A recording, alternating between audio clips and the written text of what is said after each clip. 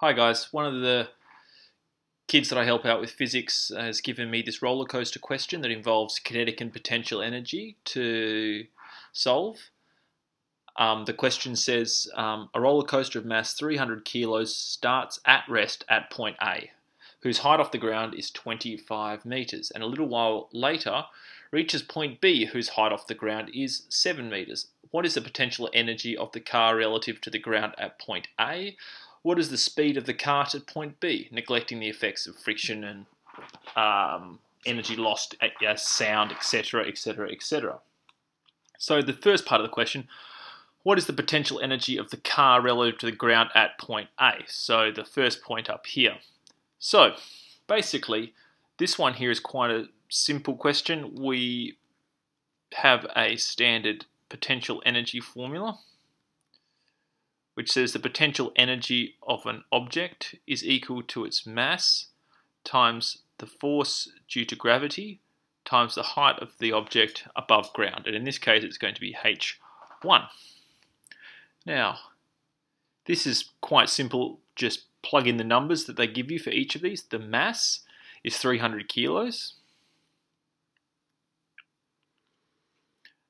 Gravity, the acceleration due to gravity is 9.81. And the height they've told us at h1 is 25 meters. So if we put all of those things into our calculator, we get an answer of 73,500. So 73,575 joules. Cool. So that is the answer to the first part. What is the potential energy of the car relative to the ground at point A? Then it asks us, what was the speed of the cart at point B, neglecting the effects of friction? So basically they're saying, assuming none of this potential energy is lost to the environment as sound or heat or all of the above. So basically what we first have to do is they've given us a height at B as well. So the first thing we're going to calculate is we're going to calculate the potential energy at B. So we're going to let's separate these. We're going to calculate the at B,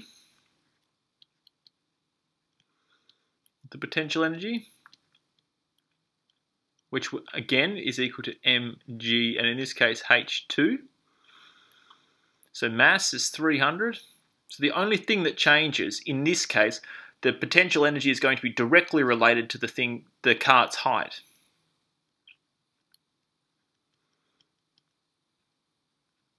And the height at h2 is 7.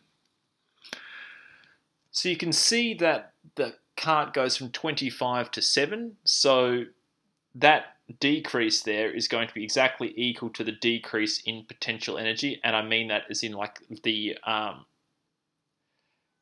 fraction that 7 is of 25 is what the new potential energy is going to be of 73,575. So we find that this potential energy at B is equal to 20,601 joules.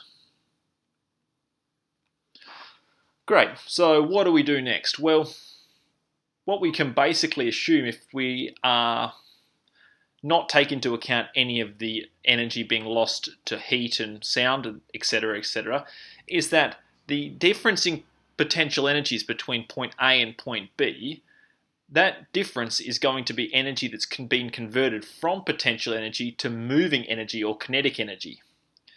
So what we're first going to do is we're going to understand that the total energy when the thing is at rest is equal to 73,575. So that is our ET, our total energy.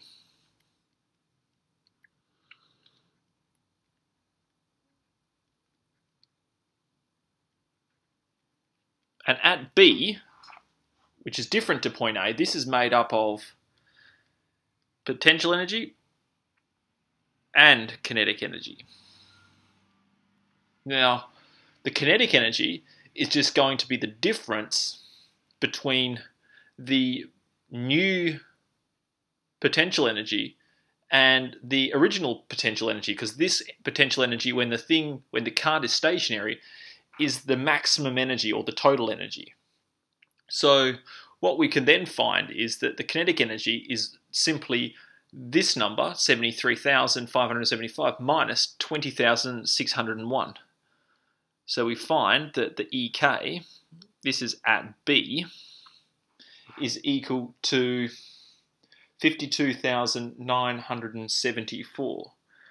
52,974 joules. Great. So now we're on our way to figuring out what the speed of the cart is at B. So we'll just take this up here. So we're well aware that the kinetic energy of an object is related to the square of the object's velocity. So we know that the relationship between kinetic energy and velocity is this one. Energy kinetic is equal to 1/2 mv squared. So what we could do here, we know what the object's mass is. We know what the object's kinetic energy is. We only have one variable, which we can then use algebra to solve for. So let's enter in what we know. So this is going to be 52,974.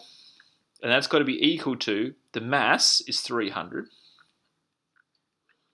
And because we have to halve it, v squared. So we know that 300 on 2 is 150. It's being times by velocity squared, so we're going to divide both sides by it. So we're going to go 52,974 divided by 150, 300 on 2. And what I'm going to do to get the velocity by itself, I'm going to just square root that entire operation. And what we come out with is a velocity approximately equal to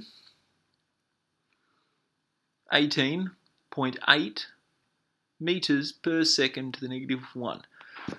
So you can see that the velocity at B is related to the kinetic energy at B, which is the difference between the potential energies at A, where it's stationary at the beginning, and B, when it's moving.